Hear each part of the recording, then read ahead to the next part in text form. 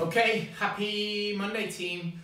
Monday, what we're looking at doing is we're going to go for a squat day. Depending if you're in the gym or at home, you're going to attack this just slightly differently. We're going to start off with some midline work though, just to get ourselves working nice and warm in that kind of midline piece. So the first thing that we're going to do to start off with, we're going to go for 8-minute rounds. Okay, so 8 minutes for rounds, excuse me. So the first thing that we're going to start off with is nice and simple, just a plank hold. We're going to tuck our bum down and squeeze those abs in so that when we're in that plank hold, we're in a nice tight position where our bum isn't stuck up in the air. So we're nice and tight, squeeze those glutes and hold for 30 seconds.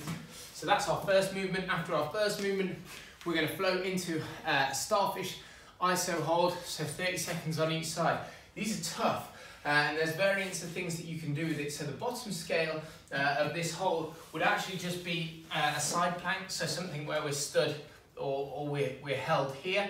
The next thing that we can do is we can bring our foot up and our arm up. Okay, so we're holding there for 30 seconds on each side. Okay, so if you're not comfortable getting that foot up into that hold, for sure just hold that side plank for me. 30 seconds one side, 30 seconds on the other.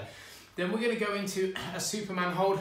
So we're going to be on our front, and when we're on our front, we're really going to focus on pulling our shoulders back so that our hands come right up off the floor.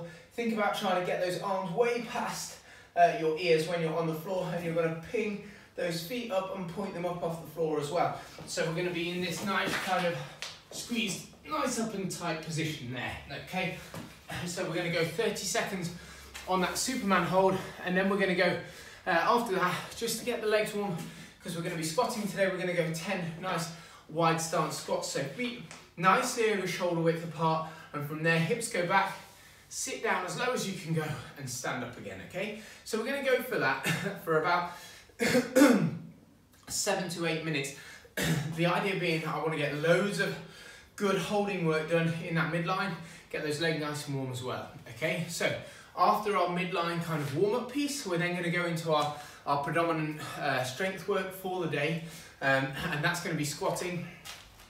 So what we're going to look to do today is, if you are at the gym, you're going to have 13 minutes, excuse me, to build to your heaviest 10 goblet squat. Okay, so we're going to have that weight in that front rack position here, nicely supported with our arms underneath that weight here, and from there hips go back, sit yourself down and stand back up again. Okay, so your heaviest 10 that you can get on that on that goblet squat. Bear in mind, we've got lots of nice heavy weights in there now that you can grab and hit that nice big heavy 10 out. Okay, I want a minimum of 5 working sets within that as well, so I want 5 good working heavy sets of 10 within that as well.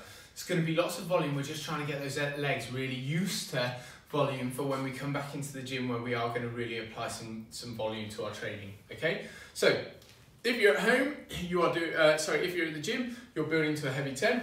If you're at home, I want you to be doing goblet squats with whatever weight you've got, but we're going to control the lower. Okay, so we're still doing 10 reps, but we're controlling it for a 3 count. Okay, so from there, we're going to hold that weight up. We're going to go 1, 2, 3 into that bottom position, pause and up.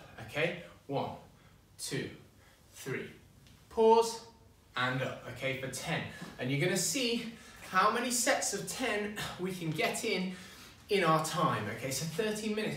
We're going to bulk out lots of good volume. Okay, get nice and warm, get really comfortable, and then we're going to see how many sets of 10 we can get into that time. I really want you to focus on the controlling of the lower, the pause, but also let's not let ourselves, if we're working with lighter weight at home, let's not let ourselves just kind of hang out then for 2 or 3 minutes for a big long rest. Let's get right back into it. 30 to 45 seconds rest each round, and then we'll go from there. Okay, so our final piece of work for the day, we're going to go on to a 30-minute AMRAP.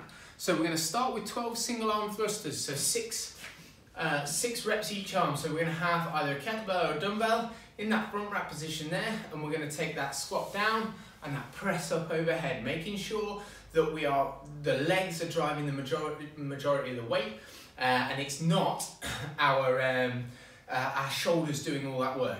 So it's not a front squat into a press. It really is that and drive up overhead, okay? So we're gonna do 6 on one arm, 6 on the other. If we're at the gym, we're gonna go and do a car park carry. So suitcase car park carry. So you're gonna grab your weight, or maybe a heavier weight out, and you're gonna do up and back down the car park, up with one arm, back down the other arm.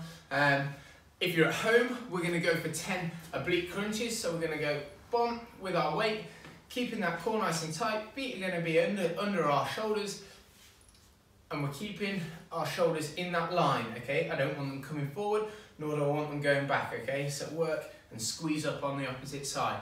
So once we've done our car park carry or our oblique crunches, we're then gonna go into 6 burpees, okay? And that finishes the round. So we're gonna do as many rounds as we can do in 13 minutes. Okay, that is Monday.